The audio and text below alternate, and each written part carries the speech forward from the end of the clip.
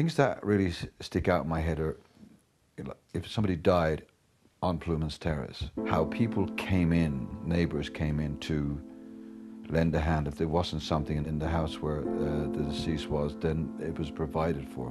A wonderful sense of neighbourliness. I watched all this happening. Silhouetted figures dressing the body, what was then like would have been the wake, that person.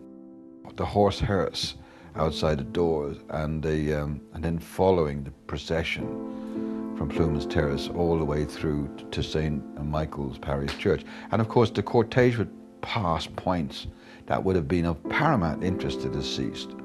And I would just be trailing on, listening to the clip-clop of the horses, and then going into and seeing so reverently how people came together to pay homage to the deceased.